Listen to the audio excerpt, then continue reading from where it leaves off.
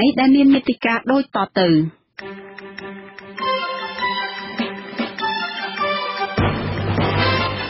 អ្នកវិភាគថាលោកសខេងកំពុងបំបាក់មុខលោកហ៊ុនសែនរឿងដឹកនាំប្រទេសលោកសំរងស៊ីបន្តអំពាវនាវមន្ត្រីបកប្រឆាំងថាកុំសុំសិទ្ធិធ្វើនយោបាយព្រោះសិទ្ធិនេះនឹងបានវិញដោយស្វ័យប្រវត្តិពលរដ្ឋប្រមាណ 20,000 គ្រួសារនៅខេត្តបាត់ដំបងជួបការលំបាកដោយសារតែខ្វះទឹកប្រើប្រាស់ប្រចាំថ្ងៃសមត្ថកិច្ចឃាត់ខ្លួនជនជាតិចិន 10 នាក់ក្នុងករណីរករ៉ែមាសនៅខេត្តកំពង់ធំរួមនឹងព័ត៌មានផ្សេងៗទៀត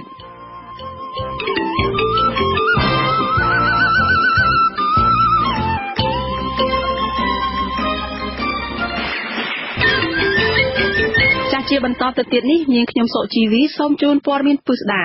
មន្ត្រីជាន់ខ្ពស់លំដាប់ទី2នៃរបបក្រុងភ្នំពេញព្រមានថាកម្ពុជាមិនអាចលំអៀងទៅរកប្រទេសណាមួយបានទេព្រោះអាចធ្វើឲ្យប្រទេសនេះផុងខ្លួនទៅក្នុងវិបត្តិសង្គ្រាមអ្នកវិភាគនយោបាយយល់ថានេះជាសារដែលបំបាក់មុខលោកហ៊ុនសែនព្រោះកន្លងទៅមេដឹកនាំរូបនេះធ្លាប់ប្រកាសថាលោកដឹកនាំប្រទេសលំអៀងទៅរកមហាអំណាចចិនចាលោកថនថារ៉ូរាយការណ៍អំពីរឿងនេះឧបនាយករដ្ឋមន្ត្រីនិងជារដ្ឋមន្ត្រីក្រសួងមហាផ្ទៃលោកសខេងប្រកាសថាកម្ពុជានៅតែរក្សាអព្យាក្រឹតភាពរបស់ខ្លួនជាមួយគ្រប់ប្រទេសទាំងអស់ជាពិសេសរវាងមហាអំណាចចិននិងអាមេរិកពីព្រោះប្រវត្តិសាស្ត្របានបញ្ជាក់យ៉ាងច្បាស់ថាបើកម្ពុជាលំអៀងទៅរកភាគីណាមួយប្រឆាំងពីអព្យាក្រឹតភាពនោះកម្ពុជានឹងធ្លាក់ក្នុងវិបត្តិនិងសង្គ្រាមលោកថ្លែងបែបនេះនៅក្នុងពិធីបុកសរុបលទ្ធផលការងាររបស់រដ្ឋបាលខេត្តព្រៃវែងនៅថ្ងៃទី14 មីនាកន្លងទៅមន្ត្រីកម្ពុជាផ្នែកសន្តិសុខជាតិរូបនេះអះអាងទៀតថាលោកតែងតែប្រាប់ទៅប្រទេសជាមិត្តនានាថាកម្ពុជានឹងមិនដើរចេញពីគន្លងលទ្ធិប្រជាធិបតេយ្យជាដាច់ខាតព្រោះកម្ពុជាធ្លាប់មានបទពិសោធន៍ឆ្អែតឆ្អន់ហើយកាលពីអតីតកាលដែលដើរផ្ទុយពីគោលការណ៍នេះជាសារដ៏កម្របំផុតដែលលោកសខេងថ្លែងជាសាធារណៈដែលមានលក្ខណៈផ្ទុយគ្នាទៅនឹងសហការីរបស់លោកគឺលោកនាយករដ្ឋមន្ត្រីហ៊ុនសែនប្រធានគណៈបកកណ្ដាលអំណាចនិងជាមេដឹកនាំកណ្ដាលអំណាចយូរជាងគេក្នុងតំបន់អាស៊ីលោកហ៊ុនសែនធ្លាប់បានប្រកាសក្តែងថាលោកដឹកនាំប្រទេសលំអៀងទៅរកប្រទេសចិនព្រោះលោកងាយស្រួលធ្វើការជាមួយមហាអំណាចកុម្មុយនីសមួយនេះលោកថែមទាំងបានចោទប្រកាន់ក្រុមប្រទេសលោកខាងលិចទៀតថាព្យាយាមជ្រៀតជ្រែកចូលកិច្ចការផ្ទៃក្នុងកម្ពុជាក្រោមលេសសិទ្ធិមនុស្សនិងប្រជាធិបតេយ្យវាគិតថាកម្ពុជាដឹកនាំប្រទេសទៅជិតចិនចុះបើចិនគេស្រួលជាមួយខ្ញុំមិនឲ្យទៅជិតជាមួយគ្នាហ្នឹងអ្នកវិភាគនយោបាយលោកកឹមសុខមើលឃើញថាលោកសខេងកំពុងដើរតួជាអ្នកសម្របសម្រួលនិងស្ដារស្ថានភាពនយោបាយសុខទេសឡើងវិញដែលបានអាប់អួរដោយសារតែកណ្ដាប់ដៃរបស់លោកហ៊ុនសែនលោកបន្តថាសាររបស់លោកសខេងអំពីរឿងការគ្រប់គ្រងប្រទេសនេះគឺជាការបំបាក់មុខលោកហ៊ុនសែនហើយថាដឹកនាំចំពោះរូបនេះទំនងជាទទួលបានការគាំទ្រពីមន្ត្រីទាំងក្នុងជួររដ្ឋាភិបាលនិងក្នុងជួរបកឲ្យថ្លែងសារដែលបង្ហាញពីការមិនពេញចិត្តរបស់ខ្លួនចំពោះរបៀបដឹកនាំរបស់លោកហ៊ុនសែនបើយើងនិយាយឲ្យចំគឺផ្ទៃក្នុងភាគច្រើននៃគណៈបកប្រជាជនកម្ពុជាដែលទទួលយកនយោបាយរបស់លោកហ៊ុនសែនមិនបានជាអ្នកបំបាក់មុខលោកហ៊ុនសែនគ្រាន់តែប្រើមាត់លោកសខេងនិងឥទ្ធិពលលោកសខេងដែលមានក្នុងការចេញមុខទោះជាយ៉ាងណាអ្នកវិភាគរូបនេះយល់ឃើញថាវាក៏ជារឿងដែលអាចទៅរួចដែរដែលថាលោកហ៊ុនសែនកំពុងដើរតួកាចឯលោកសខេងកំពុងដើរតួស្លូតដើម្បីរងាប់អារម្មណ៍របស់សហគមន៍ជាតិនិងអន្តរជាតិដែលខឹងសម្បានិងខកចិត្តចំពោះទង្វើបំផ្លាញប្រជាធិបតេយ្យនិងរំលោភសិទ្ធិមនុស្សធ្ងន់ធ្ងរនៅកម្ពុជាដោយដឹងថាយុទ្ធសាស្ត្រនយោបាយរបស់លោកហ៊ុនសែនវាជួបបរាជ័យជារួមដូច្នេះមានតែយុទ្ធវិធីដែលត្រូវប្រើលោកសខេងដើម្បីសម្រួលផ្លូវបើមិនសម្រួលផ្លូវទេវាអាចជួបអន្តរាយធំនិងមានការសង្កត់ពីសហគមន៍អន្តរជាតិផងប្រជាពលរដ្ឋមិនទទួលស្គាល់ក៏នៅតែមិនទទួលស្គាល់ផងហើយរឿងនេះវានឹងធ្វើឲ្យមានចំណែកនៃការផ្ទុះផ្ទៃក្នុងពិបាកទុកអ្នកវិភាគរូបនេះបន្ថែមថារបបក្រុងភ្នំពេញបានសម្លាប់គោលការណ៍គ្រឹះនៃប្រជាធិបតេយ្យរួចអស់ទៅហើយរបបនេះក៏បានអនុវត្តចំណាត់ការជាច្រើនដែលរំលោភបំពានរដ្ឋធម្មនុញ្ញផងដែរដូច្នេះរឿងចាំបាច់បំផុតដែលមានដឹកនាំក្រាក់នៃរបបនេះត្រូវធ្វើគឺស្ដារលទ្ធិប្រជាធិបតេយ្យនិងការគោរពសិទ្ធិមនុស្សឡើងវិញដើម្បីលុបលាងទោសកំហុសនិងផ្គាប់ចិត្តម្ចាស់ឆ្នោតខ្ញុំបាទថនថារ៉ូអាស៊ីសេរីរដ្ឋធានី Washington ចលនានាងជាទីមេត្រីព័ត៌មានតាក់ទងនឹងគណៈបកសង្គ្រោះជាតិវិញម្ដងលោកសំរងស៊ីប្រធានស្ដីទីនៃគណៈបកនេះបន្តផ្ញើសារពង្រឹងស្មារតីមន្ត្រីបកប្រឆាំងកុំឲ្យចុះចាញ់ល្បិចនយោបាយរបស់លោកហ៊ុនសែនដែលកំពុងអន្តងមន្ត្រីទាំងនោះឲ្យសុំសិទ្ធិធ្វើនយោបាយឡើងវិញតើលោកសំរងស៊ីសំអាងលើអ្វីដែលថាសិទ្ធិធ្វើនយោបាយនេះនឹងបានមកវិញដោយស្វ័យប្រវត្តិដោយមិនចាំបាច់សុំលោកហ៊ុនសែននោះចាលោកមួងណារ៉េតរាយការណ៍ព័ត៌មាននេះលោកសំរងស៊ីប្រធានស្ដីទីគណៈបកសង្គ្រោះជាតិ អំពីវនីវសាជាថ្មីដល់មន្ត្រីនៅក្នុងជួរថ្នាក់ដឹកនាំគណៈបកនេះដែលរងការហាមឃាត់សិទ្ធិនយោបាយទាំងអស់ឲ្យបន្តរក្សាជំហររឹងមាំដាច់ខាតនិងមិនត្រូវទៅសុំសិទ្ធិធ្វើនយោបាយឡើងវិញពីរបបលោកហ៊ុនសែននោះទេ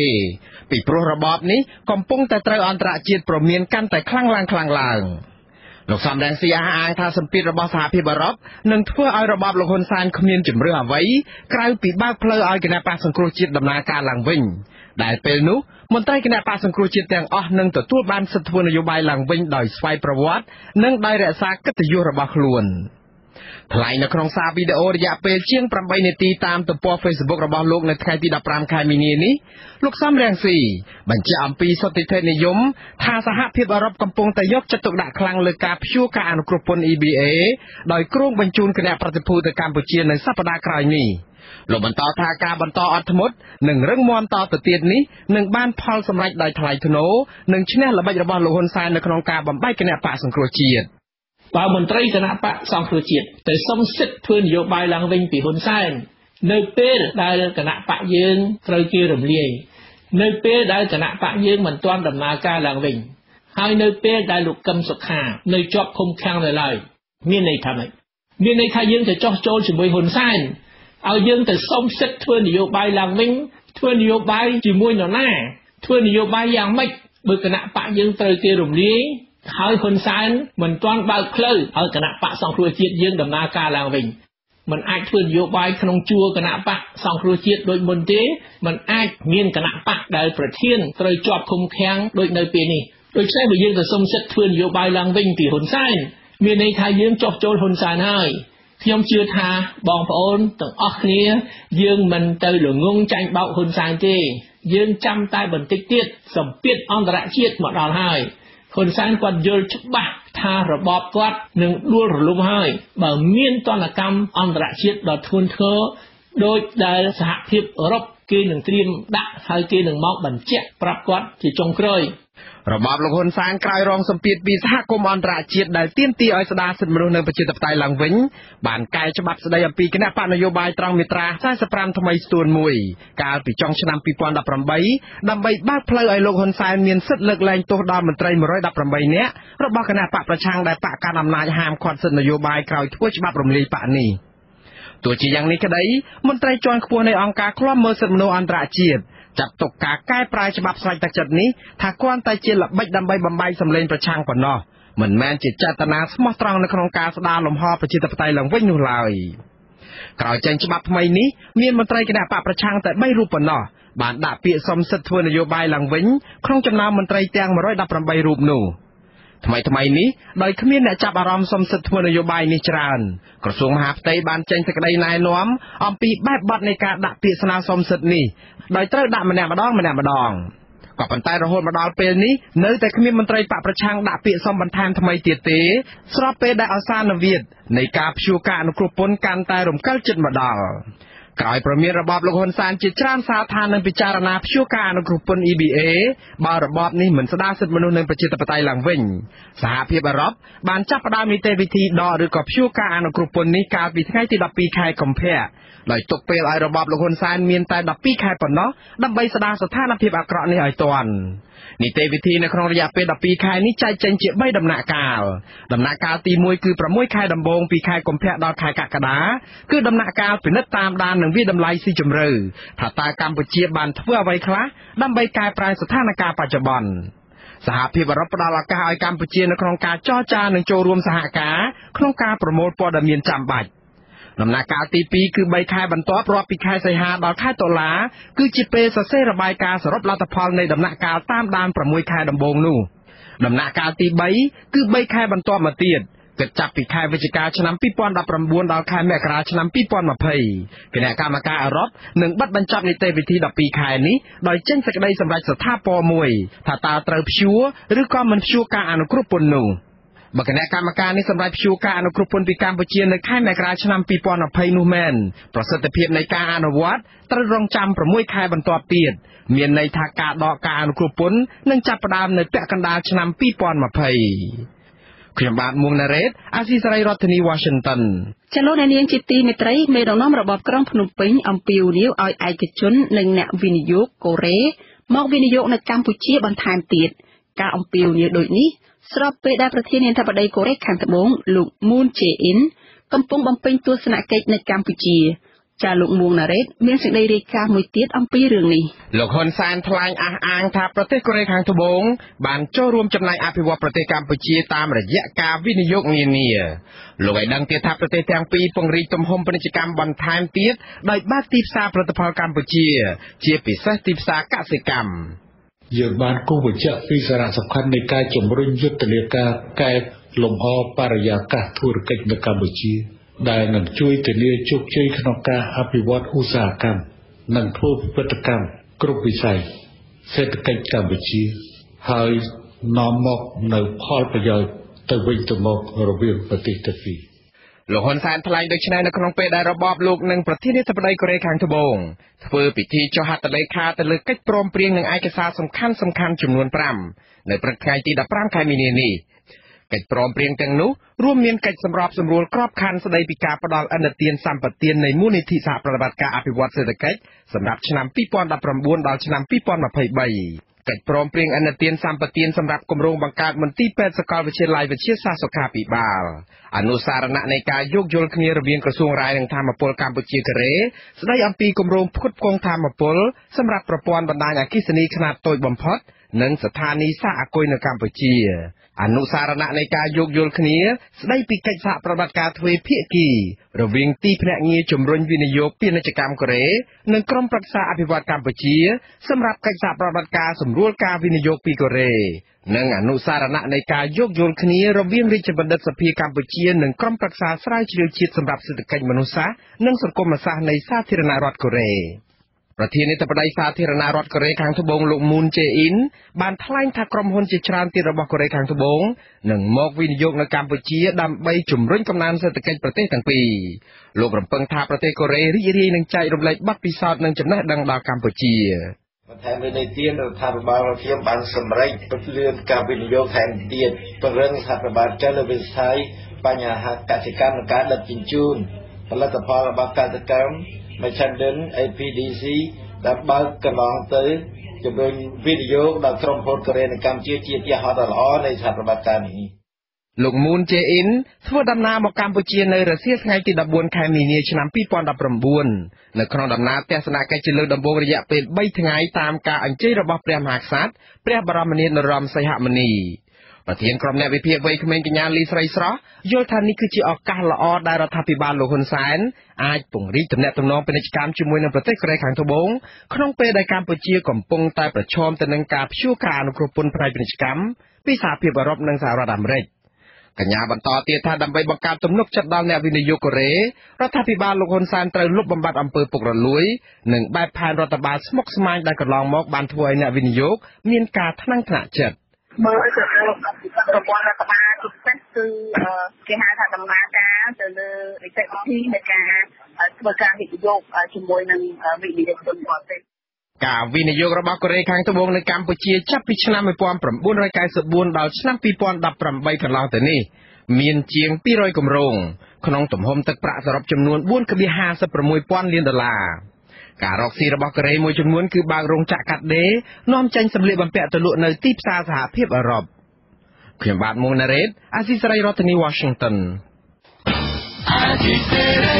លោកអ្នកនាងកំពុងស្ដាប់ការផ្សាយរបស់វិទ្យុអាស៊ីសេរីពីរដ្ឋធានី Washington សហរដ្ឋអាមេរិកកសិករនៅតាមខេត្តមួយចំនួនរិះគន់ផែនការកសិកម្មរបស់លោកហ៊ុនសែនថាมันបានប្រយោជន៍ដល់ពួកគាត់តើមានបញ្ហាអ្វីខ្លះបានជាពលរដ្ឋរិះគន់អនុសាសន៍របស់លោកហ៊ុនសែននោះបាទសូមលោកអ្នកនាងរងចាំស្ដាប់សេចក្តីរាយការណ៍នេះពិស្ដានៅក្រៅការផ្សាយព័ត៌មាននាពេលបន្តិចទៀតនេះបាទសូមអរគុណចាលោកនាងជាទីមេត្រីនៅក្នុងខេត្តបាត់ដំបងប្រជាពលរដ្ឋប្រមាណ 20,000 គ្រួសារនៅតាមបណ្ដាស្រុកមួយចំនួនកំពុងជួបការលំបាកដោយសារតែខ្វះទឹកប្រើប្រាស់ប្រចាំថ្ងៃប្រជាពលរដ្ឋនៅស្រុកកោះក្រឡអះអាងថា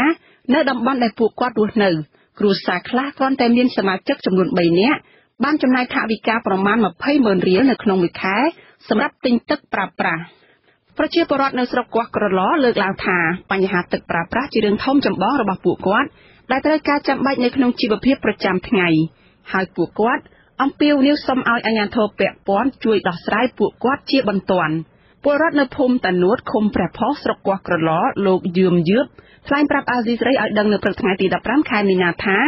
សប្តាហ៍ថ្ងៃពួកគាត់ទិញទឹកពីពលរដ្ឋដែលដឹកតាមឡានយកមកប្រើប្រាស់ដែលចំណាយប្រាក់អស់ច្រើនលោកថាទឹកមួយឡានចំណុះ300លីត្រមានតម្លៃ 40000 រៀលហើយអាចប្រើបានប្រមាណ5ថ្ងៃគឺត្រូវទិញម្ដងទៀតលោកបន្តថាពលរដ្ឋនៅក្នុងមូលដ្ឋានខ្វះខាតទឹកប្រើប្រាស់គ្រប់គ្នាហើយមិនមានលទ្ធភាពទិញទឹកនោះមកប្រើប្រាស់ទេដាច់ទឹកមកនិយាយទៅទៅដល់ណាក៏តាមទៅដងប៉ុន្តែថាយើងមិនដូចបាយយើងអត់មួយថ្ងៃអីបានទឹកយើងដាច់អត់បានទេលោកគ្រូហើយបើតាមយើងមានភ្លើងអីខែអីឬគ្មានទឹកយើងអាចចាក់ស្រោចវាទេព្រោះតាមពីងតាមទឹកគ្នាដងក្នុងមួយថ្ងៃបានទិញគឺណាទៅអាចថាឡានមានលុយទិញទឹកទិញឡានមកចឹងពេញមួយថ្ងៃទីដល់ពេល4-5ថ្ងៃចឹងអស់ចឹងទៅចង់បានចំនួនគួរឲ្យអាជ្ញាធរក្នុងស្រុកក្នុងឃុំនឹងគឺផ្ដល់ក្នុង5ថ្ងៃមកគ្រូសាម្ដងអញ្ចឹងលោកគ្រូលោកបន្តថាប្រភពទឹកដែលពលរដ្ឋដឹកយកមកលក់នោះគឺទឹកនៅតាមស្រះនិងដងអូនៅទីរួមស្រុកកោះក្រឡនិងដឹកពីស្រុករុក្ខគិរីដែលមានចម្ងាយជាង10គីឡូម៉ែត្រហើយជាការលំបាកខ្លាំងសម្រាប់ពលរដ្ឋក្រីក្រព្រោះគ្មានឧបករណ៍ដឹកទឹកយកទៅប្រើប្រាស់នោះទេចំណែកពលរដ្ឋនៅឃុំព្រះផុសម្នាក់ទៀតលោកស្រីមេឃនួនរៀបរាប់ឲ្យដឹងថាទឹកនៅតាមដងអូតំបន់ដែលពួកគាត់រស់នៅរីងហួតហែងតាំងពីចុងខែធ្នូរហូតមកហើយសប្តាហ៍ថ្ងៃគ្រួសាររបស់លោកស្រីបានទិញទឹកដែលគេដឹកលក់តាមឡានយកមកប្រើព្រោះគ្មានមធ្យោបាយទៅដឹកទឹកដោយខ្លួនឯងលោកស្រីអះអាងទៀតថាចាប់តាំងពីខ្វះទឹកប្រើប្រាស់មកមិនមានអាជ្ញាធរណាដឹកទឹកមកចែកដល់លោកស្រីបានម្ដងនៅឡើយទេជាប្រវត្តិនៅកោះកឡនេះចិត្តតែអត់ទាំងអស់គ្នាធ្វើស្រែក៏អត់បានឥឡូវរាំងឈ្ងួតងាប់កំណាំដាំដុះងាប់អស់ហើយទឹកអត់មានអញ្ចឹងហើយដល់ពេលដល់ខែដាំដុះប្រមូលផលអីក៏អត់ទៅបានគេអញ្ចឹងអត់កើតលោកគ្រូចង់បានម៉ាស៊ីនតែគេអាចនេះចង់ឲ្យខាងអង្គការអីសុំស៊ីបន្លាយអីចូលមកក្នុងស្រុកអញ្ចឹងណាចែកទឹកជាបរដ្ឋអីដូចទៅខាងស្រុកមុងអីខ្ញុំឃើញមានឡានដឹកចែកគេខ្លះដែរហើយដល់ពេលខាងកោះកឡោអត់ទាក់ទងបញ្ហានេះអភិបាលខេត្តបាត់ដំបងលោកងួនរតនៈមានប្រសាសន៍ប្រាប់អាស៊ីសេរីថាប្រជាពលរដ្ឋខ្វះទឹកប្រើនៅក្នុងខេត្តបាត់ដំបងមាននៅក្នុងស្រុកមោងឫស្សីស្រុកកោះក្រឡនិងស្រុកបូវែលដោយសារតែគ្រោះរាំងស្ងួតក្នុងនោះស្រុកកោះក្រឡលំបាកជាងគេព្រោះតំបន់នោះមិនសូវមានប្រភពទឹកកោះកឡោមានតែឆ្នាំហ្នឹងគឺថាតំបន់ហ្នឹងវាកំពុងរៀបបាទវាខ្វះទឹកយើងត្រៀមពីចម្ងាយដល់ពេលអត់ទឹកយើងមានទឹកទៅដល់បដ ாய் បាទកោះកឡោយើងមានប្រភពទឹកបូមរបស់យើងត្រឹមត្រូវបាទជាបរិវត្តលោកមានឡានទឹកគាត់មកបូមដាក់ពាងជាពិសេសកោះកឡោយើងបានពាងច្រើនណាស់ដែលក្រសួងអាវុធជនបទធ្វើឲ្យចែកតាមផ្ទះពាងធំយើងក៏ដាក់តែម្ដងប្រើបានកន្លះខែលោកបន្តថាមន្ទីរធនធានទឹកបានជីកប្រឡាយពីស្ទឹងសង្កែបញ្ជូនទឹកទៅស្រុកមោងឫស្សីរួចហើយរីឯស្រុកបូវែលនិងស្រុកកោះក្រឡអាជ្ញាធរបានដឹកទឹកទៅចែកជូនពួកគាត់បានមួយចំនួនដែរប៉ុន្តែប្រជាពលរដ្ឋអះអាងថាប្រឡាយទឹកដែលអាជ្ញាធរបញ្ជូនទឹកចេញពីស្ទឹងសង្កែនោះមិនគ្រប់សម្រាប់ប្រជាពលរដ្ឋប្រើប្រាស់ទេព្រោះប្រជាពលរដ្ឋមួយចំនួនធំរស់នៅឆ្ងាយពីស្ទឹងមោងឫស្សីកាលពីពេលថ្មីថានៅខេត្តបាត់ដំបងមានប្រជាពលរដ្ឋប្រមាណ 20000 គ្រួសាររដ្ឋលេខាធិការក្រសួងធនធានទឹកនិងអូតូនិយមលោកច័ន្ទយុធាបានផ្ដល់សម្ភារឲ្យកាសែតក្នុងស្រុកកាលពីពេលថ្មីថានៅខេត្តបាត់ដំបងមានប្រជាពលរដ្ឋប្រមាណ 20000 គ្រួសារនៅក្នុងស្រុកមោងឫស្សីនិងស្រុកកោះក្រឡប្រឈមខ្វះទឹកប្រើប្រាស់ជាងគេបើប្រៀបធៀបនឹងខេត្តដទៃទៀតប្រជាពលរដ្ឋនៅស្រុកកោះក្រឡលើកឡើងថាដើម្បីដោះស្រាយបញ្ហានេះនៅឆ្នាំក្រោយទៀតពួកគាត់ស្នើឲ្យអាជ្ញាធរពាក់ព័ន្ធជីកស្រះទឹកនៅក្នុងភូមិរបស់ពួកគាត់ឲ្យបានច្រើនកន្លែងព្រោះនៅតំបន់ពួកគាត់រស់នៅពុំមានស្ទឹងអូនិងស្រះទឹកធំសម្រាប់ស្តុកទឹកប្រើប្រាស់នោះទេចាលោកនាងជាទីមេត្រីព័ត៌មានពីខេត្តកំពង់ធំឲ្យដឹងថាកងកម្លាំងអាវុធហត្ថខេត្តនេះនិងអាជ្ញាធរដែនដីបានចុះឃាត់ខ្លួនជនជាតិចិនចំនួន10នាក់នៅក្នុងករណីធ្វើសិប្បកម្មរុករករ៉ែមាស3កន្លែងនៅក្នុងស្រុកសណ្ដានក្រមមន្ត្រីសង្គមស៊ីវិលឲ្យដឹងថាពួកគេកំពុងឃ្លាំមើលករណីនេះនិងស្នើឲ្យមានចំណាត់ការផ្លូវច្បាប់លើជនដែលប្រព្រឹត្តល្មើសចាលោកសនច័ន្ទរដ្ឋារាយការណ៍អំពីរឿងនេះប្រតិបត្តិការចុះបង្ក្រាបទីតាំងធ្វើសិប្បកម្មរុករករ៉ែមាសនេះចាប់ផ្ដើមធ្វើឡើងកាលពីថ្ងៃទី11ខែមីនារហូតដល់ថ្ងៃទី14ខែមីនាក្នុងគោលដៅចំនួន3ដែលស្ថិតនៅក្នុងឃុំសុកចិត្តស្រុកសណ្ដានខេត្តកំពង់ធំប៉ុន្តែទើបផ្សព្វផ្សាយនៅថ្ងៃទី15ខែមីនានេះ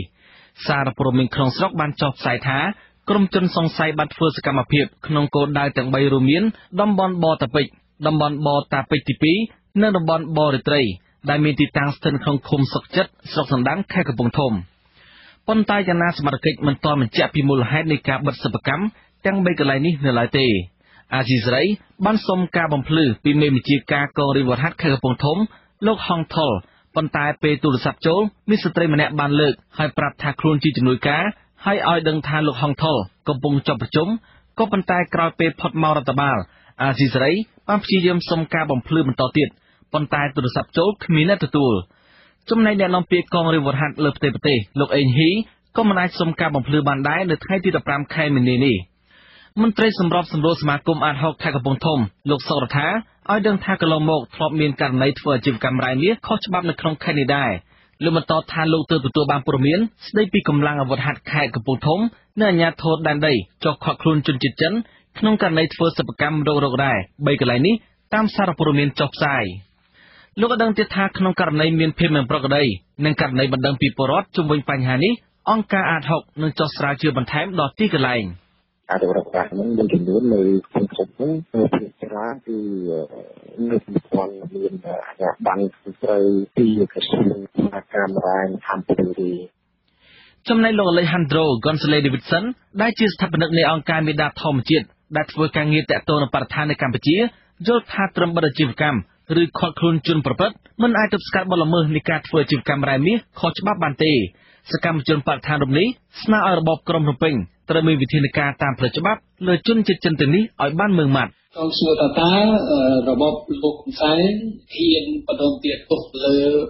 ជនជាតិចិនឬក៏ក្រុមហ៊ុនចិនដែលពាន់អាសកម្មភាពតែនេះឬក៏តែដកអាបានគម្រាមពីនៃទួយទៅរូបយ៉ាងម៉េចពីព្រោះបើសិនជាគាត់ទៅដកអាញាបានហើយពីនៃទីទួយហ្នឹងខ្ញុំដូចជាខ្ញុំគិតថាមិនយូរទេបកគោលោកឬក៏ក្រុមហ៊ុនលោកគឺនឹងចាប់ផ្ដើមឡើងវិញនឹងចាប់ផ្ដើមជួយសកម្មភាពរ៉ែមាសឡើងវិញក្រោយបទទីតាំងសិប្បកម្មរករ៉ែមាសនេះសមាជិកបានរឹបអូសនៅសម្ភារៈមួយចំនួនរួមមានម៉ាស៊ីនភ្លើង3គ្រឿងស៊ីតែនប្រេងឌីណាម៉ូក្បាលកិនថ្មរ៉ែម៉ាស៊ីនក្លុកស៊ីម៉ង់1គ្រឿងអង្គុកកិនថ្មរ៉ែ3គ្រឿងកញ្ច្រែងរែងថ្មរ៉ែ2គ្រឿងតែច្រកថ្មរ៉ែ1និងឧបករណ៍មួយចំនួនផ្សេងទៀតខ្ញុំសនចាររថាអាស៊ីសេរីរាយការណ៍ពីរដ្ឋធានីវ៉ាស៊ីនតោនចាលោកនាងជាទីមេត្រីអតីតជនភៀសខ្លួនខ្មែរមួយក្រុមដែលកំពុងរស់នៅក្នុងទីក្រុង San Francisco រដ្ឋ California សហរដ្ឋអាមេរិកបានទទួលដីកាកោះហៅពីអាជ្ញាធរអាមេរិកដើម្បីបង្ហាញខ្លួននៅចំពោះមុខភ្នាក់ងារអនុវត្តច្បាប់គយនិងអន្តោប្រវេសន៍អាមេរិកនៅក្នុងសប្តាហ៍នេះពួកគេអាចត្រូវឃុំខ្លួននិងបញ្ជូនចេញពីអាមេរិកដែលនេះជាផ្នែកមួយនៃការកំណត់មុខសញ្ញាជនអន្តោប្រវេសន៍ដែលបានប្រព្រឹត្តអត់ឧក្រិដ្ឋរបស់រដ្ឋបាលលោកប្រធានាធិបតីអាមេរិក Donald Trump សារព័ត៌មាន San Francisco Chronicle ផ្សាយថាអាជ្ញាធរអាមេរិកបានកោះហៅពលរដ្ឋកម្ពុជាយ៉ាងតិច8នាក់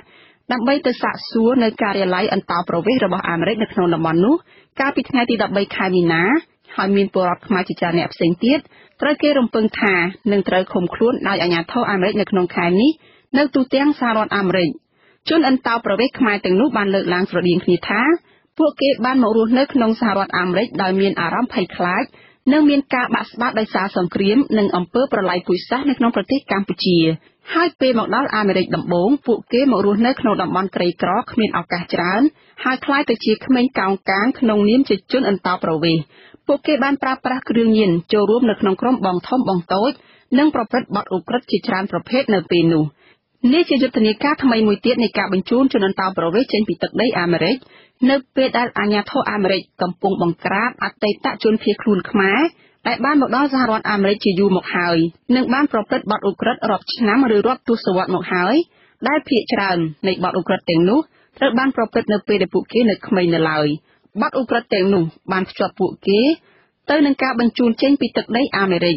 រហូតមកដល់ខែកញ្ញាឆ្នាំ2018មានពលរដ្ឋខ្មែរប្រមាណជិត 2000 នាក់ដែលកំពុងរស់នៅសហរដ្ឋអាមេរិកមានឈ្មោះនៅក្នុងបញ្ជីចុងក្រោយដែលត្រូវបញ្ជូនចេញពីអាមេរិកដែលក្នុងនោះចំនួន 1362 នាក់ត្រូវបានកាត់ទោសពីបទឧក្រិដ្ឋនៅក្នុងពេលកន្លងមកចាលោកនាងប្រិយមិត្តអ្នកស្ដាប់ជាទីមេត្រីលោកនាងទើបបានស្ដាប់ព័ត៌មានប្រចាំថ្ងៃរបស់វិទ្យុអាស៊ីសេរីរៀបចំជូនដោយនាងខ្ញុំសុជីវីពីរដ្ឋធានី Washington ចាជាបន្តទៅទៀតនេះសូមអញ្ជើញលោកនាងរងចាំស្ដាប់សេចក្តីរាយការណ៍ពិស្ដាផ្សេងទៀតនាពេលបន្តិចទៀតនេះ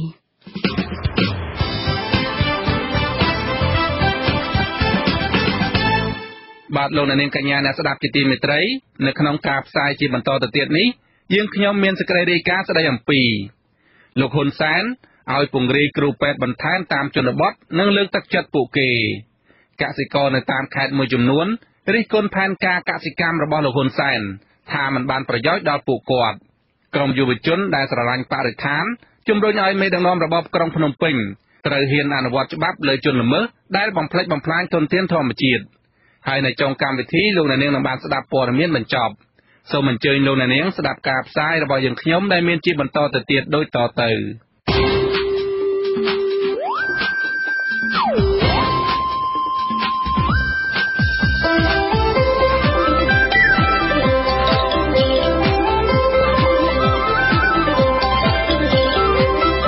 សេចក្តីរាយការណ៍ពិស្ដា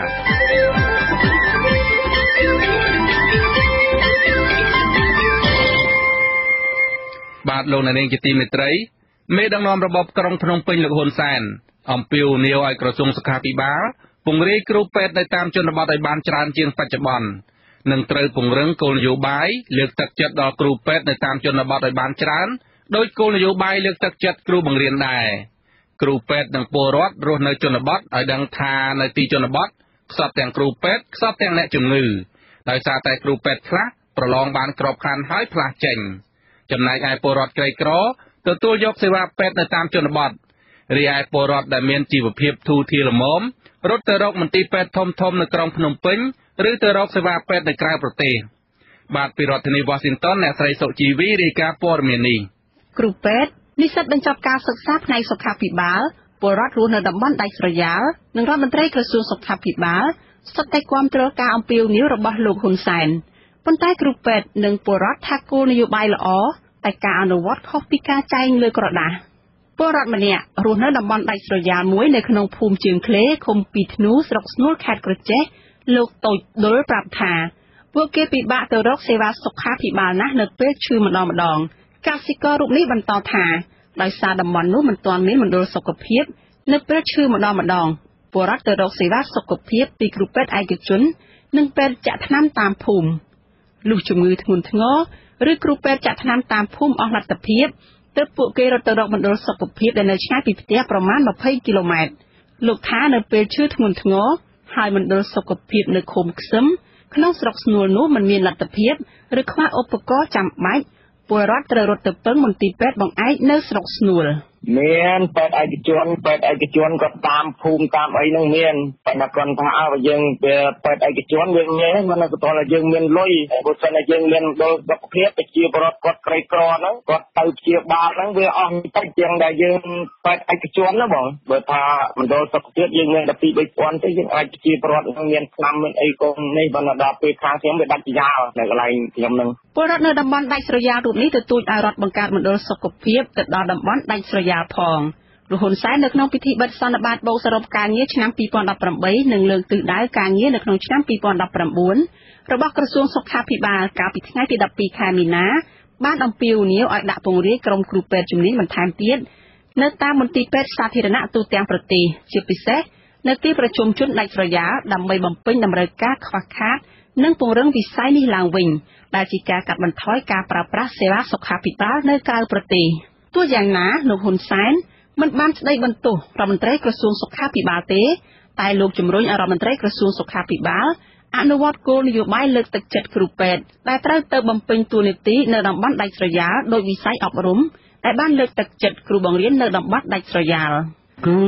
នៅតែបន្តអំពាវនាវកុំឲ្យគ្រូពេទ្យនៅកកកុញដុំមួយកន្លែងហើយបម្រើប្រជាពលរដ្ឋក្នុងចំនួនតិចនៅពេលដែលទីកន្លែងដទៃទៀតត្រូវពង្រាយទៅខ្វះចំនួនគ្រូពេទ្យដូច្នេះគោលនយោបាយលើកទឹកចិត្តចំពោះគ្រូពេទ្យដែលត្រូវបានពង្រាយទៅជនបទក៏ត្រូវយកចិត្តទុកដាក់ពិនិត្យអំពីបញ្ហាការផ្ដល់លទ្ធភាពដូចជាគ្រូបង្រៀនជាដើមគ្រូពេទ្យផ្នែកសម្ភpomម្នាក់នៃមន្ទីរពេទ្យបង្អែកខេត្តឧត្តរមានជ័យប្រាប់ថាតាមបទពិសោធន៍មានកត្តាច្រើនធ្វើឲ្យខ្វះគ្រូពេទ្យនៅទីជនបទអ្នកស្រីរៀបរាប់ថាតាមការសង្កេតនៅពេលប្រឡងចូលក្របខ័ណ្ឌរដ្ឋនិស្សិតពេទ្យចង់ដាក់ពាក្យប្រឡងចូលក្របខ័ណ្ឌរដ្ឋនៅតំបន់ដាច់ស្រយាលព្រោះមានប៉ុស្តិ៍គេរើសច្រើនប៉ុន្តែដល់ពេលធ្វើការបាននៅក្នុងអំឡុងពេលណាមួយពួកគេត្រូវបដូរទៅរកទីប្រជុំជនឬមន្ទីរពេទ្យធំវិញអ្នកស្រីថានៅក្នុងចំណោមគ្រូពេទ្យជាប់10នាក់ យ៉ាងតិចណាស់ក៏មាន5នាក់បដូរចេញដែរដោយសារតែគ្រូពេទ្យខ្លះរកលុយមិនបានព្រោះតែអ្នកជំងឺសុទ្ធតែជាអ្នកក្រីក្រហើយនៅជនបទខ្លះខ្វះសាលារៀនល្អឲ្យកូនរបស់គ្រូពេទ្យរៀនហើយគ្រូពេទ្យខ្លះត្រូវតែមើលថែទាំឪពុកម្ដាយចាស់ជរានៅតំបន់ដែលពួកគេធ្លាប់រស់នៅឬពួកគេត្រូវការរៀនបន្តជាដើមអ្នកគ្រូពេទ្យរូបនេះបន្តថាគ្រូពេទ្យនៅតំបន់ដាច់ស្រយាលមិនសូវទទួលបានអត្ថប្រយោជន៍ឬគោលនយោបាយសុខាភិបាលច្រើនទេយូរទទួលបានប្រាក់លើកទឹកចិត្តម្ដងឬគេហៅថាប្រាក់តំបន់ប៉ុន្តែមិនច្រើនទេអ្នកស្រីថាអត្ថប្រយោជន៍មួយទៀតគឺក្រសួងសុខាភិបាលទម្លាក់តម្លៃសម្រាប់បង់ចូលគណៈគ្រូពេទ្យកម្ពុជាសម្រាប់នៅតំបន់ដាច់ស្រយាលត្រឹមតែ 12,000 រៀលឯគ្រូពេទ្យនៅមន្ទីរពេទ្យធំឬនៅទីប្រជុំជនគឺត្រូវបង់ 24,000 រៀល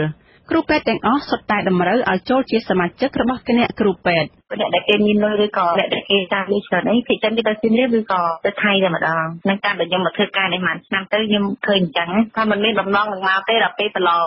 ហើយក៏ជាប់ក៏ស្ដាយក្របខ័ណ្ឌក៏មកខ្លួនខ្ញុំតខ្ញុំអត់ដូរផងខ្ញុំនៅនេះឯងក៏មានគ្រូសានៅទៅនេះឯងតែថាជាអនាគតថាជាអាចទៅវិញបើមិនដឹងនេះទេព្រោះនៅនេះវាពិបាកក្នុងសាលារៀនសាលាអីអត់ទៅមានអីចឹងគេអត់ទៅមានសាលាអង់គ្លេសទៅដូចនៅពេញយើងអាចដាក់កូនបានទី1ទី2ទៅណាគេអត់ទៅមានទេលោកគ្រូដូចអត់ទៅមានដូចជាមិនមានហ្មងមានតែដូចជាសាលាដែលអត់ដូចនឹងពេញក្នុងខេត្តដាច់ស្រយាលលោកហ៊ុនសែនអះអាងថាបានដឹងពីស្ថានភាពរបស់គ្រូពេទ្យនៅតាមទីជនបទនិងយល់ដឹងពីបញ្ហាប្រឈមរបស់ពលរដ្ឋដែលតាំងទីលំនៅថ្មីនិងពលរដ្ឋនៅតាមព្រំដែនដែលកំពុងខ្វះខាតមណ្ឌលសុខភាពសាធារណៈរបស់រដ្ឋលោកបញ្ជាឲ្យមានការដោះស្រាយជាបន្ទាន់លោកហ៊ុនសែនថាចំណុចពិសេសគឺត្រូវពង្រាយបុគ្គលិកសុខាភិបាលដែលមានសមត្ថភាពជំនាញច្បាស់លាស់ជាពិសេសនៅតាមទីជនបទដាច់ស្រយាលទើបជួយស្ថានភាពកង្វះគ្រូពេទ្យនិងកាត់បន្ថយពលរដ្ឋចេញទៅរកសេវានៅក្រៅប្រទេសបច្ចុប្បន្នពលរដ្ឋខ្មែរដែលមានជីវភាពធូរធាររួមទាំងក្រុមគ្រួសារលោកហ៊ុនសែននិងមន្ត្រីធំៗនៅក្នុងរបបសពថ្ងៃនេះច្រើនរកសេវាព្យាបាលសុខភាពនៅអឺរ៉ុបសិង្ហបុរីនិងចិនជាដើមចំណែកអ្នកមានជីវភាពមធ្យមច្រើនទៅរកសេវាសុខាភិបាលនៅក្នុងប្រទេសថៃនិងវៀតណាមអ្នកមានលទ្ធភាពបន្តិចបន្តួចទៅរកសេវាសុខភាពនៅមន្ទីរពេទ្យធំៗនៅភ្នំពេញនិងអ្នកមានជីវភាពទីផ្ទាល់ក្របង្ខំចិត្តទៅរកសេវាសុខភាពនៅតាមមណ្ឌលសុខភាពដែលរងការរិះគន់ថាខ្វះទាំងឧបករណ៍ថ្នាំសង្កូវនិងគ្រូពេទ្យជំនាញជាក់ស្ដែងគ្រាន់តែប្រទេសថៃមួយកាលពីខែមិថុនាឆ្នាំ2018នាយកផ្នែកសុខាភិបាលអន្តរជាតិនៃក្រសួងសុខាភិបាលសាធារណៈរបស់ថៃគឺអ្នកស្រីសៅវ៉ាផាចុងគិតិពងបានបង្ហាញរបាយការណ៍ថាប្រទេសថៃទទួលបានប្រជាជនកម្ពុជាចំនួនប្រមាណជាង 22,000 នាក់មកពិនិត្យនិងព្យាបាលជំងឺនៅក្នុងប្រទេសថៃដែលមានកំណើនជាង 10% បើប្រៀបធៀបនឹងឆ្នាំ2017រដ្ឋមន្ត្រីក្រសួងសុខាភិបាលលោកមុំប៊ុនហេងប្រាប់អាស៊ីសេរីនៅថ្ងៃទី15ខែមីនាថាបច្ចុប្បន្នមន្ត្រីសុខាភិបាលនៅទីជនបទមានចំនួន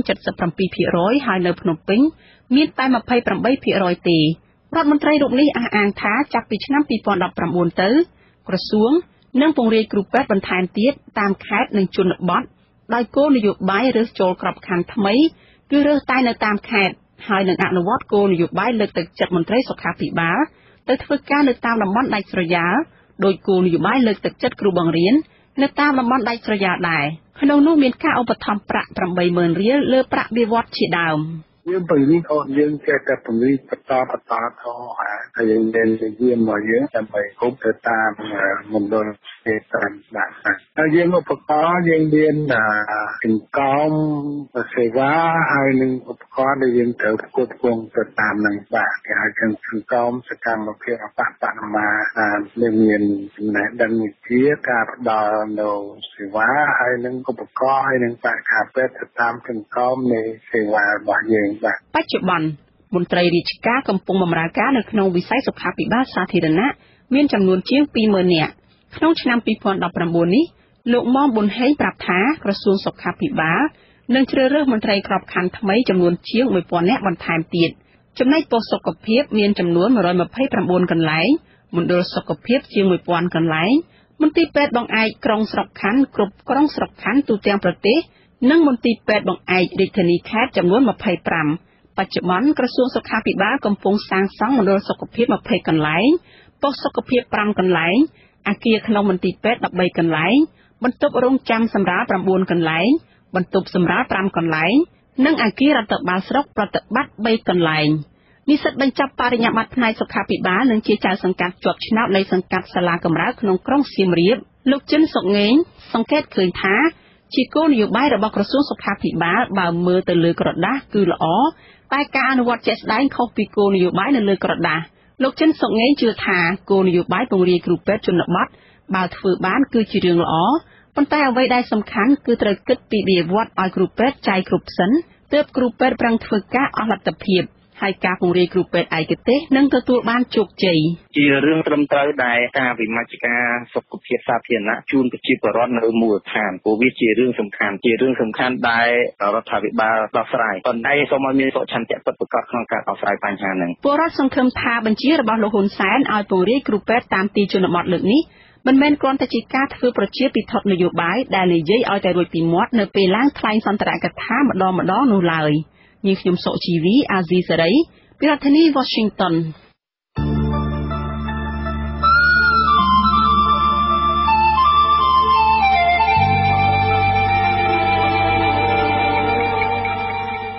បាទលោកអ្នកនាងជាទីមេត្រី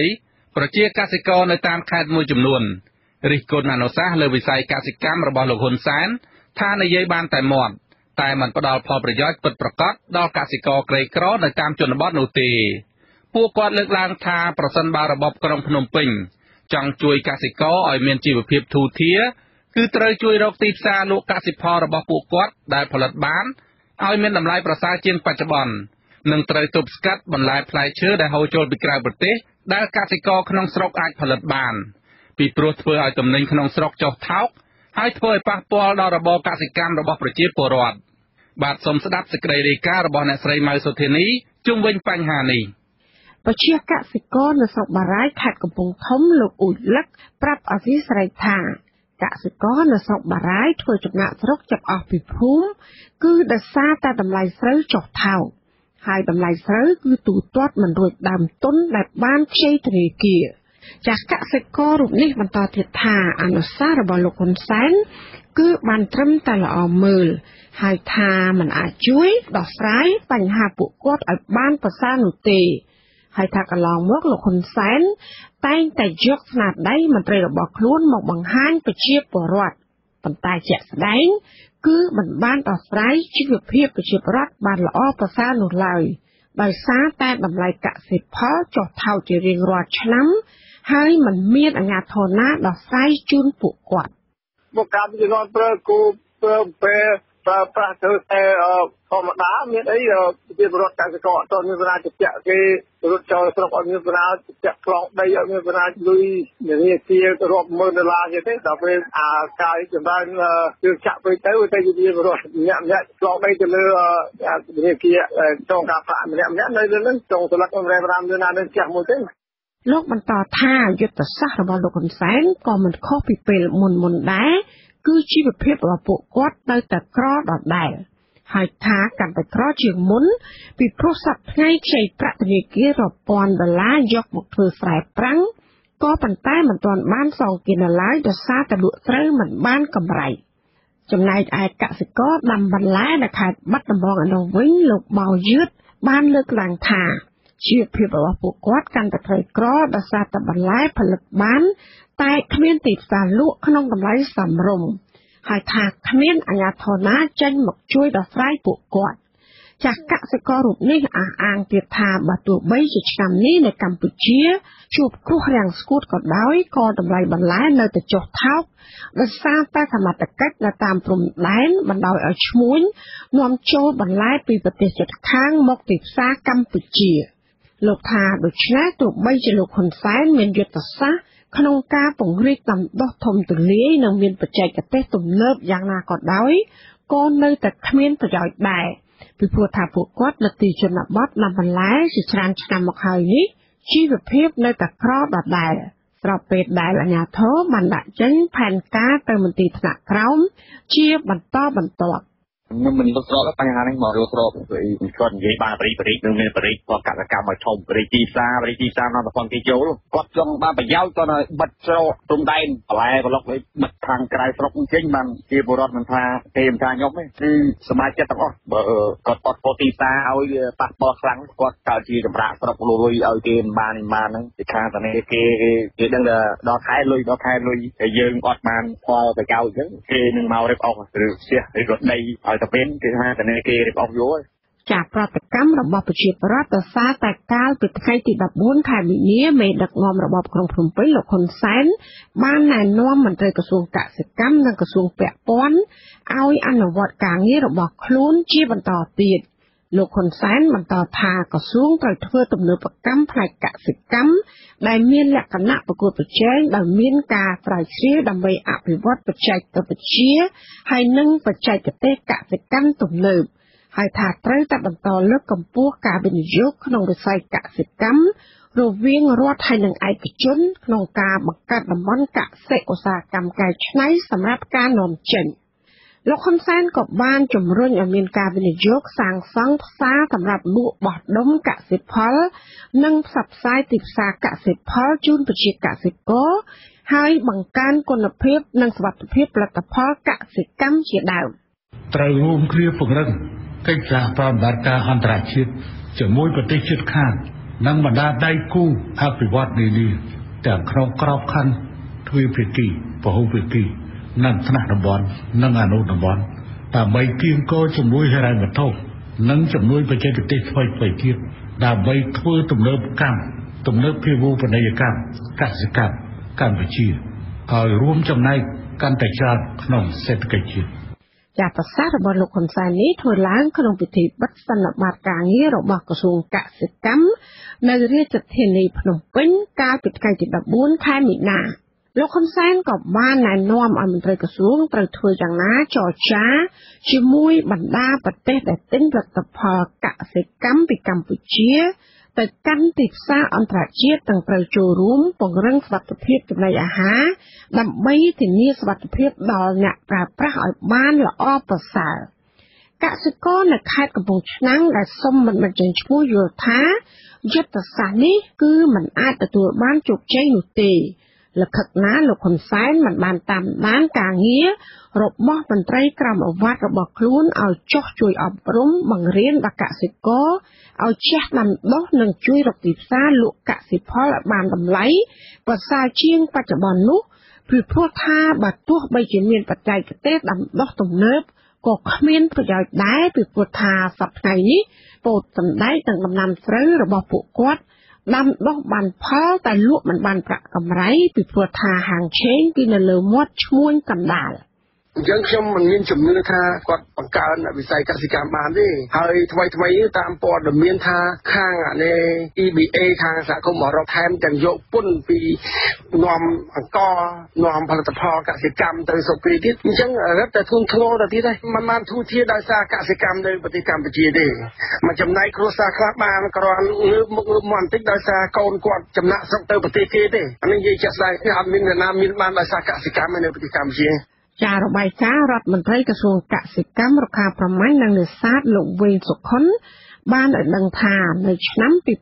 2018កសិករធ្វើស្រែនៅទូទាំងប្រទេសសម្រេចបានលើផ្ទៃដីជាង3លាន3សែនហិកតាគឺស្មើនឹង113% នៃផែនការក្នុងនោះការធ្វើស្រូវរក្សាមានជាង2លាន7សែនហិកតាហើយការធ្វើស្រូវប្រាំងវិញគឺមានជិត6សែនហិកតាដែលកើនប្រមាណ 4% បើធៀបការដាំដុះនៅក្នុងឆ្នាំ2017បរិមាណផលស្រូវសរុបគឺមានជាង10លានតោនគឺកើនជាង 3% បើធៀបទៅនឹងឆ្នាំ2017ក្នុងនោះបរិមាណផលស្រូវរក្សាប្រមាណជាង8លានតោននិងស្រូវប្រាំងវិញគឺមានជិត3លានតោនចាកលេខាធិការសម្ព័ន្ធសហគមន៍កសិករកម្ពុជាលោកថេងសាវឿនបានអះអាងថាកសិករក្រីក្រគឺមិនមែនដោយសារតែផ្ទៃដីដាំដុះតិចតួចឬក៏ខ្វះបច្ចេកទេសដាំដុះនោះទេ លោកថាគឺបណ្ដាលមកពីខ្វះទីផ្សារលក់កសិផលដោយសារតែសប្តាហ៍នេះកសិករអាចផលិតស្រូវនិងបន្លែបានច្រើនដើម្បីអាចផ្គត់ផ្គង់តម្រូវការក្នុងស្រុកបានក៏ប៉ុន្តែដោយសារតែការហូរចូលបន្លែផ្លែឈើនិងទំនិញផ្សេងៗនៅក្នុងទីផ្សារកម្ពុជាច្រើនលើសលប់នោះគឺជាហេតុធ្វើឲ្យទំនិញរបស់កសិករចុះថោក ចឹងចង់ជំរុញឲ្យរដ្ឋាភិបាលពិសេសគឺក្រសួងកសិកម្មហ្នឹងត្រូវតែរៀបចំយុទ្ធសាស្ត្រយ៉ាងដូចនេះតាមរយៈការជជែកពិភាក្សាឲ្យលម្អិតជាមួយនឹងកសិករដែលជាអ្នកផលិតហើយធ្វើយ៉ាងម៉េចឲ្យពួកគាត់មានព័ត៌មានគ្រប់គ្រាន់ហើយលើកទឹកចិត្តគាត់ឲ្យបានធ្វើការផលិតហ្នឹងឲ្យបានត្រឹមត្រូវដើម្បីយុទ្ធសាស្ត្រហ្នឹងដែរទាល់តែរដ្ឋាភិបាលហ្នឹងហិរញ្ញប្បទានថវិកាជាតិទៅលើវិស័យកសិកម្មក្នុងការគាំទ្រដល់កសិករហ្នឹងឲ្យបានច្រើនបើមិនអញ្ចឹងទេគឺមិនអាចទៅរួចពីព្រោះថាខ្ញុំមើលថវិកាជាតិប្រចាំឆ្នាំនេះគឺវិស័យកសិកម្មដែលជាវិស័យអត្ថភាពហ្នឹងគឺនៅតែតិចមែនទែនឲ្យនៅបាតតារាងខាងក្រោមបំផុតនៃថវិកាជាតិដែលបានចំណាយ ចាលោកបន្តថាដើម្បីដោះស្រាយបញ្ហានេះរដ្ឋាភិបាលត្រូវទប់ស្កាត់ទំនិញនាំចូលពីក្រៅប្រទេសតាមច្រកព្រំដែនជាពិសេសគឺបន្លែផ្លែឈើសាច់ជ្រូកនិងសាច់មាន់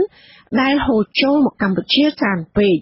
ព្រោះថាទំនិញទាំងអស់នេះកសិករខ្មែរអាចដាំដុះបានដោយខ្លួនឯងដើម្បីឲ្យពួកគាត់មានឱកាសដាក់លក់នៅទីផ្សារនៅក្នុងស្រុកដោយមិនចាំបាច់ធ្វើចំណាកស្រុកទៅក្រៅប្រទេសលោកបន្តថាអាជ្ញាធរក៏ត្រូវតែពង្រីកប្រព័ន្ធធារាសាស្ត្រនៅទីជនបទឲ្យបានច្រើនបន្ថែមទៀតដើម្បីកសិករអាចដាំដុះបានទាំងរដូវប្រាំងនិងរដូវវស្សាចា៎នាងខ្ញុំម៉ៅសុធានីអាស៊ីសេរីពីរដ្ឋធានី Washington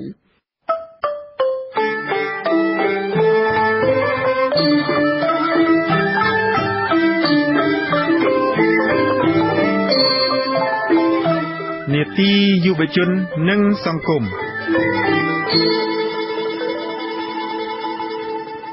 បាទលោកនាងជាទីមេត្រី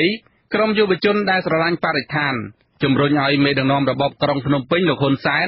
ត្រូវហ៊ានអនុវត្តច្បាប់លើជនល្មើសដែលបំផ្លិចបំផ្លាញធនធានធម្មជាតិនិងមន្ត្រីអាជ្ញាធរដែលខុបខិតឲ្យមានបទល្មើសឧក្រិដ្ឋនេះកើតឡើងការស្នើរបស់យុវជននេះធ្វើឡើងក្រោយពេលដែលលោកហ៊ុនសែនបានរំលឹកដល់អាជ្ញាធរពាក់ព័ន្ធឲ្យពង្រឹងប្រសិទ្ធភាពនៃការទប់ស្កាត់បទល្មើសព្រៃឈើនិងជលផលនៅក្នុងឱកាសពិធីបូកសរុបលទ្ធផលការងាររបស់ក្រសួងកសិកម្មកាលពីថ្ងៃទី14មីនាកន្លងទៅបាទពីរដ្ឋធានី Washington លោកមួងណារ៉េតរាយការណ៍ព័ត៌មាននេះក្រុមអ្នកការពារបរិស្ថានក៏សម្គាល់ថាអនុសាសន៍និងបទបញ្ជារបស់លោកនាយរដ្ឋមន្ត្រីហ៊ុនសែនអំពីការទប់ស្កាត់បទល្មើសធនធានធម្មជាតិរួមមានព្រៃឈើនិងជលផលជាដើមនោះមិនត្រូវបានអនុវត្តឲ្យមានប្រសិទ្ធភាពនោះឡើយមូលហេតុសំខាន់គឺដោយសារតែមានអំពើពុករលួយភាពទន់ខ្សោយនៃការអនុវត្តច្បាប់កង្វះការទទួលខុសត្រូវរបស់ស្ថាប័នជំនាញកង្វះយន្តការតាមដាននិងត្រួតពិនិត្យការអនុវត្តច្បាប់របស់អាជ្ញាធរនិងការមិនទទួលខុសត្រូវចំពោះពាក្យសម្ដីរបស់លោកហ៊ុនសែនខ្លួនឯងតែម្ដងយុវជនសាន់ម៉ាឡាគឺជាសកម្មជនបរិស្ថានមួយរូបដែលធ្លាប់ត្រូវបានអាជ្ញាធរចាប់ខ្លួនដាក់ពន្ធនាគារអស់រយៈពេលជាច្រើនខែដោយសារតែការតស៊ូមតិប្រឆាំងទៅនឹងអាជីវកម្មខ្សាច់បែបអនាធិបតេយ្យនៅខេត្តកោះកុងកាលពីឆ្នាំ2015លោកថ្លែងថាការគ្រប់គ្រងធនធានធម្មជាតិដោយរបបដឹកនាំបច្ចុប្បន្ននៅតែមានភាពទន់ខ្សោយនៅឡើយនៅក្នុងរយៈពេលកន្លងទៅនេះលោកថាមន្ត្រីជំនាញមួយចំនួននៅតែបើកដៃឬក៏ខុបខិតគ្នាជាមួយនឹងក្រុមជនល្មើសឲ្យមានការកាប់បំផ្លាញព្រៃឈើនិងទាញយកផលពីធនធានធម្មជាតិដោយខុសច្បាប់ដដែលលោកបន្តទៀតថាមន្ត្រីខ្លះគ្មានបំណងទប់ស្កាត់បទល្មើសធនធានធម្មជាតិនោះឡើយព្រោះពួកគេទទួលបានផលប្រយោជន៍ឬក៏លាភសក្ការៈពីអំពើល្មើសច្បាប់ទាំងនោះហើយដូច្នេះលោកជឿជាក់ថាបទល្មើសធនធានធម្មជាតិនឹងមិនអាចទប់ស្កាត់បានឡើយដរាបណាលោកហ៊ុនសែនមិនព្រមពង្រឹងការអនុវត្តច្បាប់ឲ្យបានតឹងរ៉ឹងនិងនៅតែប្រងើយកន្តើយចំពោះភាពអសកម្មរបស់មន្ត្រីថ្នាក់ក្រោមនិងជាពិសេសមិនគោរពពាក្យសម្ដីរបស់លោកផ្ទាល់តែម្ដងជាការកត់សម្គាល់សំខាន់របស់ខ្ញុំនឹងគឺកង្វះខាតនៅក្នុងការត្រួតពិនិត្យការអនុវត្តច្បាប់របស់អាជ្ញាធរថ្នាក់ក្រោមបើសិនបើរដ្ឋាភិបាលពង្រឹងការត្រួតពិនិត្យហើយតាមដានការអនុវត្តច្បាប់របស់មន្ត្រីថ្នាក់ក្រោមខ្ញុំគិតថាវាជាការល្អប្រសើរហើយបន្តមកនៅពេលដែលរកឃើញថាមានការខុសខិតគ្នាឬក៏ការបើកដៃយ៉ាងមានបទល្មើសធនធានធម្មជាតិកើតឡើងនៅក្នុងតំបន់ហ្នឹងរដ្ឋាភិបាលត្រូវតែនាំពួកគាត់យកមកផ្ដន់ទោសនៅចំពោះមុខច្បាប់ប្រតិកម្មរបស់សកម្មជនបរិស្ថានរូបនេះគឺនៅបន្ទាប់ពីប្រមុខរបបក្រុងភ្នំពេញបានក្រើនរំលឹកមន្ត្រីថ្នាក់ក្រោមឲ្យប្រឹងប្រែងទប់ស្កាត់បទល្មើសធនធានធម្មជាតិលោកហ៊ុនសែនបានជំរុញឲ្យមន្ត្រីពាក់ព័ន្ធរួមគ្នាបង្ក្រាបបទល្មើសព្រៃឈើនិងបទល្មើសជលផលតាមគ្រប់រូបភាព បន្តជំរុញការបោះបង្គោលព្រំដែនព្រៃឈើនិងព្រៃលិចទឹកឲ្យបានឆាប់រហ័សដើម្បីទប់ស្កាត់ការរំលោភបំពានដីព្រៃឈើនិងព្រៃលិចទឹកគណៈកម្មការជាតិដើម្បីទប់ស្កាត់និងបង្ក្រាបបទល្មើសធនធានធម្មជាតិដឹកនាំដោយឯកឧត្តមសៅសុខាសូមបន្តពង្រឹងការគ្រប់គ្រងធនធានធម្មជាតិជាពិសេសទប់ស្កាត់និងលុបបំបាត់ការនាំចេញឈើនិងផលិតផលកែច្នៃឈើគ្រប់ប្រភេទទៅក្រៅប្រទេសតាមច្រកព្រំដែននិងតាមច្រករបៀងដែលគ្មានការអនុញ្ញាតឲ្យមានប្រសិទ្ធភាពនិងតម្លាភាពនេះមិនមែនជាលើកទី1ទេដែលលោកហ៊ុនសែនព្យាយាមបង្ហាញថាលោកគិតគូរខ្លាំងរឿងការពារព្រៃឈើនិងធនធានធម្មជាតិនេះកន្លងមកលោកធ្លាប់បានបង្កើតច្បាប់អង្គភាពនិងយន្តការជាច្រើនដើម្បីទប់ស្កាត់និងបង្ក្រាបបទល្មើសឧក្រិដ្ឋទាំងនេះក្រៅពីនេះលោកក៏ធ្លាប់បានបញ្ជាឲ្យបាញ់គ្រាប់រ៉ុកែតកំទេចជនល្មើសកាប់ព្រៃឈើផងដែរហើយលោកថែមទាំងប្រកាសទៀតថាលោកនឹងកាត់កខ្លួនឯងកវត្តចោលបើមិនអាចទប់ស្កាត់បទល្មើសព្រៃឈើបានទេនោះក៏ប៉ុន្តែយន្តការនិងការបដិញ្ញាចិត្តរបស់បរិះខ្លាំងខាងអំពើហិង្សារូបនេះគ្មានប្រសិទ្ធភាពនោះឡើយពីព្រោះបទល្មើសធនធានធម្មជាតិនៅតែកើតមានជាពិសេសការដឹកជញ្ជូនឈើទៅប្រទេសវៀតណាមនៅតែបន្តជាប់ជានិច្ចអង្គការទីភ្នាក់ងារស៊ើបអង្កេតបរិស្ថានហៅកាត់ថា EIA រកឃើញថាចាប់ពីខែតុលាឆ្នាំ2017ដល់ខែមីនាឆ្នាំ2018ទំហំព្រៃឈើដែលត្រូវបានកាប់បំផ្លាញមានចំនួនជាង1លាន1សែនម៉ែត្រគីបគិតជាទឹកប្រាក់មានតម្លៃរាប់សិបលានដុល្លារសហរដ្ឋអាមេរិកអង្គការនេះក៏រកឃើញទៀតថាឈើទាំងនោះត្រូវបាននាំចេញទៅប្រទេសវៀតណាមដោយត្រូវបង់លុយឲ្យអាជ្ញាធរព្រំដែននិងក្រុមអនុរក្សព្រៃឈើជាថ្នូរនឹងកិច្ចការពារសុវត្ថិភាពឆ្លងព្រំដែននោះសកម្មជនបរិស្ថានមួយរូបទៀតគឺលោកថនរដ្ឋាដែលធ្លាប់ត្រូវបានអាជ្ញាធរខេត្តកណ្ដាលតាមចាប់ខ្លួនកាលពីឆ្នាំ2017ដោយសារតែលោកបានជួយអ្នកភូមិតវ៉ារឿងបូមខ្សាច់បាក់ច្រាំងទន្លេបាសាក់នោះថ្លែងថាលំមដល់ពេលដែលលោកហ៊ុនសែនយកច្បាប់មកប្រើហើយជុំវិញរឿងបាត់ល្មើសធនធានធម្មជាតិនេះព្រោះមន្ត្រីថ្នាក់ក្រោមលែងស្ដាប់បញ្ជារបស់លោកជាយូរណាស់មកហើយអ្វីដែលលោកហ៊ុនសែនគួរតែធ្វើពេលនេះគឺត្រូវតែចាប់ផ្ដើមអនុវត្តច្បាប់ឲ្យមន្ត្រីរបស់ខ្លួននឹងត្រូវតែមើលច្បាប់ត្រូវតែអនុវត្តច្បាប់ជាពិសេសគឺការអនុវត្តដោយពិតប្រាកដដោយស្មារតីជាមួយប្រជាពលរដ្ឋមិនមែនតែចាំទទួលបញ្ជាទៅពីលោកទេបើទោះជាយ៉ាងនេះក្តីសកម្មជនរូបនេះថ្លែងថាលោកហាក់គ្មានជំនឿលើរបបលោកហ៊ុនសែនទៀតឡើយជុំវិញរឿងការការពារធនធានធម្មជាតិនេះព្រោះមន្ត្រីក្រាក់ជាច្រើននៃរបបនេះអាចមានជាប់ពាក់ព័ន្ធទៅនឹងបទល្មើសនេះដែរម្យ៉ាងវិញទៀតលោកយល់ថាលោកហ៊ុនសែននិយាយតែមាត់ពីរឿងការពារធនធានធម្មជាតិក៏ប៉ុន្តែជាក់ស្ដែងលោកបែរជាបាក់ដៃឲ្យក្រុមមន្ត្រីរបស់លោកនឹងឈ្មួញទឹកចរិតមួយចំនួនរកស៊ីបំផ្លិចបំផ្លាញធនធានធម្មជាតិទៅវិញលោកបន្ថែមថាសាររបស់មេដឹកនាំរបបក្រុងភ្នំពេញរឿងការពារធនធានធម្មជាតិនេះច្រើនតែខ្វះភាពប្រកបនិយមប៉ុន្តែជាសារប្រជាពិធដ្ឋដើម្បីតាក់ទាញប្រជាប្រិយភាពផ្នែកនយោបាយតែប៉ុណ្ណោះប្រព័ន្ធដឹកនាំរបស់គាត់គេពុកពេញទៅដោយអំពើពុករលួយបានថាមន្ត្រីថ្នាក់លើហើយនិងមន្ត្រីថ្នាក់ក្រោមហ្នឹងគឺខុសខិតគ្នារួចទៅហើយចូលដៃចូលជើងគ្នារួចទៅហើយអញ្ចឹងបើសិនជាលោកហ៊ុនសែនចង់ចាត់ការទៅលើមន្ត្រីថ្នាក់កម្ពុជារបស់ខ្លួនគឺប៉ះពាល់ផលប្រយោជន៍ខ្លួនគោដោយសារតែយើងឃើញថាគណៈបព្វជិជនអាចរស់ម្ដងសប្តាហ៍ថ្ងៃក៏មានការជួយឧបត្ថម្ភពីអង្គការដែលរកស៊ីទៅលើបញ្ហាព្រៃឈើនឹងផងដែរមានដូចអង្គការទីពីឯជាតិដែរកាលពីឆ្នាំ2018កន្លងទៅរបបលោកហ៊ុនសែនបានបង្ហាញពីការគេចវេះមិនទទួលខុសត្រូវចំពោះវិនាសកម្មព្រៃឈើនៅក្នុងតំបន់ការពារធម្មជាតិចំនួន2កន្លែងគឺការរំសាយដែនជំរកសត្វព្រៃស្នួលនៅខេត្តក្រចេះនិងដែនជំរកសត្វព្រៃរនាមដូនសំនៅឯខេត្តបាត់ដំបងដែលមានផ្ទៃដីសរុបជាង 110,000 ហិកតាក្រោមហេតុផលថាតំបន់ទាំងពីរបាត់បង់មុខងារនិងសក្តានុពលជាតំបន់អភិរក្សក៏ប៉ុន្តែសកម្មជនបរិស្ថានអះអាងថាតំបន់អភិរក្សទាំងពីរនេះរងការខូចខាតដោយសារតែក្រុមហ៊ុនឯកជនដែលទទួលបានដីសម្បត្តិសេដ្ឋកិច្ចពីរបបក្រុងភ្នំពេញហើយគឺអាជ្ញាធររបបនេះឯងដែលបានជួយការពារក្រុមហ៊ុនឲ្យកាប់ឈើនៅតំបន់ទាំងពីរនេះរហូតទាល់តែអស់គ្មានសល់ច្បាប់ពាក់ព័ន្ធទៅនឹងការគ្រប់គ្រងធនធានធម្មជាតិនិងព្រៃឈើតម្រូវឲ្យមានការស្ដារនិងជួសជុលព្រៃឈើឡើងវិញប្រសិនបើព្រៃនោះបាត់បង់សក្តានុ